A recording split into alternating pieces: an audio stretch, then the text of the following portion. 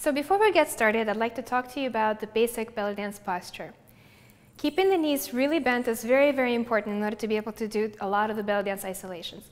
So what's important is keeping the legs right underneath the hip bones, keeping the knees really bent, and keeping your weight on the inside of the foot. So if you shift your weight all the way forward onto the toes, now come back all the way back to the heel. Find the center, find the place where you're in the middle of those two extremes. This is where you want to be in terms of your feet. Keeping the knees bent is very important in terms of isolation for your hips. The lower you are to the ground, the bigger a lot of the hip movements will be. Additionally, you want to tuck the tailbone under, keeping the lower abs engaged throughout most of the movements. What you want to do is think of contracting about an inch below the belly button and bringing the line on your pants on your hip scarf to a horizontal to the floor.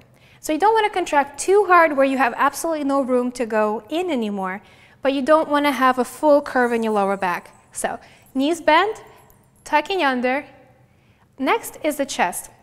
Take a really deep breath, inhale all the way up, allowing the ribcage to float all the way up, and now exhale all the way down. Now lift slightly above where you normally are.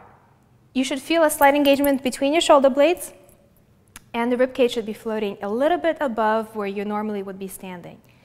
Once again, knees bent, tailbone under, chest lifted, shoulders rolled down the back, arms out.